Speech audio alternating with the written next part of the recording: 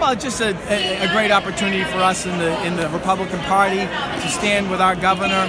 I think people realize that over the last 3.5 years that the governor and the lieutenant governor have been leading the Commonwealth, that there's been a lot of positive things happening. I mean, what he's done in regards to the opiate crisis, what he's done in regards to the MBTA, those are real impacts that I think you've seen, and I think that's why when you look around, poll after poll, he's considered the most popular governor in America.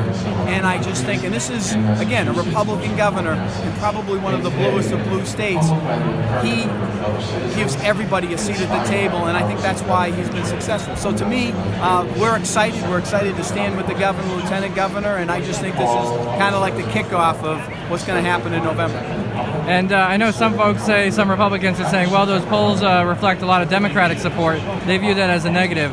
Is that a negative or a positive?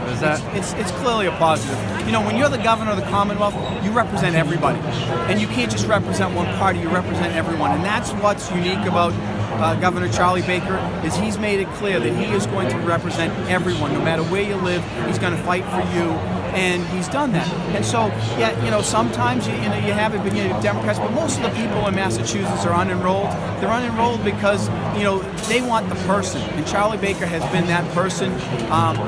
To me, it's pretty evident for someone to see that as you know, democratic as Massachusetts has been in many other ways, to have a governor who's a Republican and yet to have that kind of support strikes as that he's found that balance in making sure that everyone has a seat at the table. All right. Thank you, Senator.